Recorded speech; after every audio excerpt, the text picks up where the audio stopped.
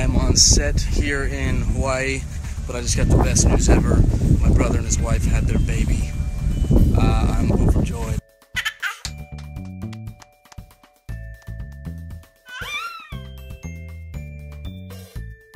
Seeing pink, Kevin and Danielle Jonas have welcomed their second child, a baby girl. It's an amazing thing. The eldest Jonas brother and his wife revealed the baby's gender in June with the help of their 2-year-old daughter, Elena, who held up an oversized balloon that read, baby girl. Yeah, we don't look alike at all.